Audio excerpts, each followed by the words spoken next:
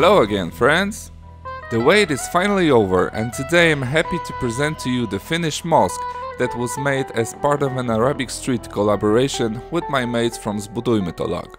A lot of you guys gave me some great feedback on the previous episode, but this time I think you'll be pleased even more with the final look of the build.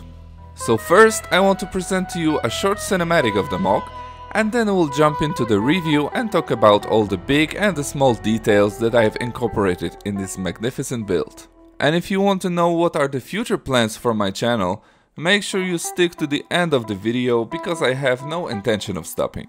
So now, without any further ado, I give to you the Medieval Mosque.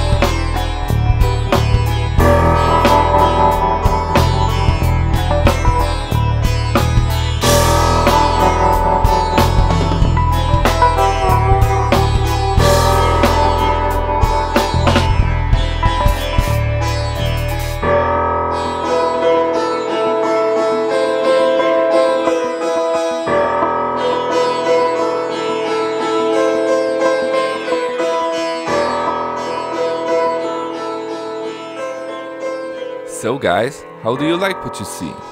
I gotta say that I'm very happy of the finished MOC.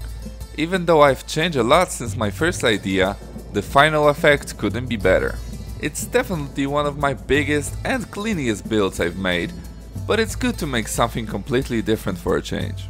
The Middle Eastern theme isn't something you can see often in the community, but it was a great experience for me and I cannot wait till I see my build next to the other 16 builders that are taking part in this collaboration.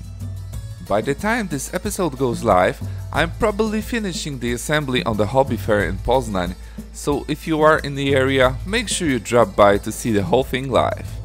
But enough of that jibber jabber guys, now let's talk about the details. And the first thing that catches the eye here is for sure the mosaic. But man, it was a hard thing to put together.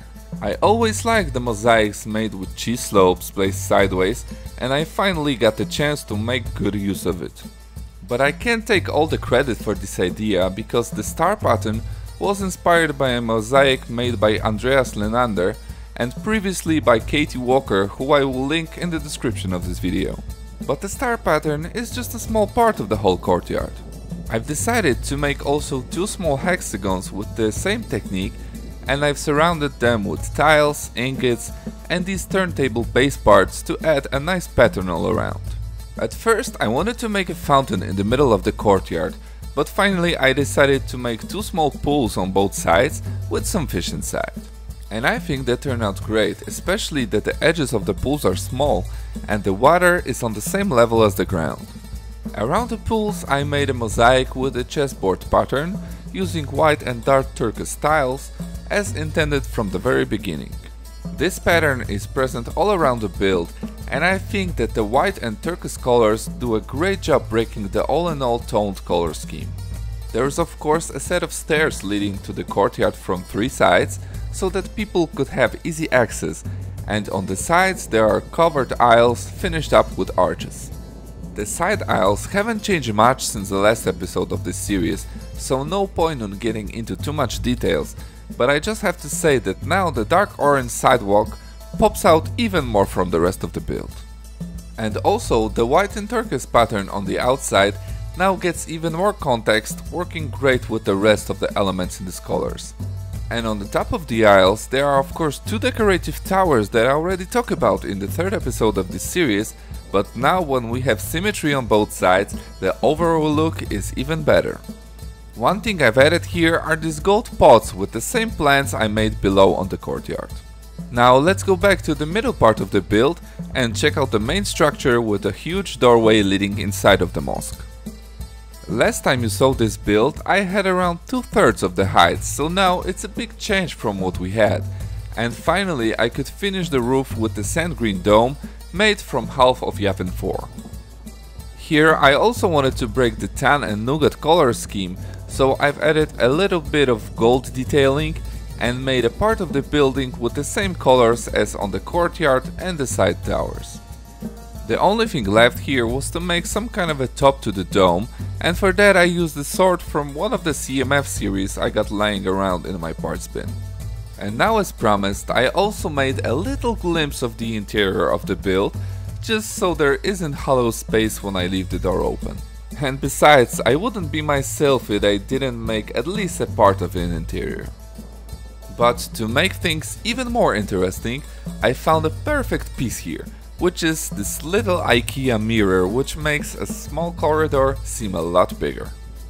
I know it's not an official LEGO piece, and if you're a purist it might bother you a bit, but isn't IKEA working with LEGO anyway? Besides, it will be a fun little Easter egg during the exhibition if kids would be able to see themselves inside.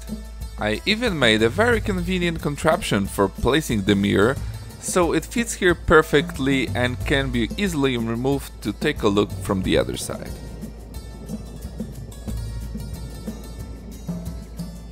And from here you can see all the details I placed inside, from the simple yet very nice looking mosaic on the floor, through the columns and arches on the walls, few gold lamps and decorations, to the stained glass windows lighting up from the inside so it gives a nice glow to the room.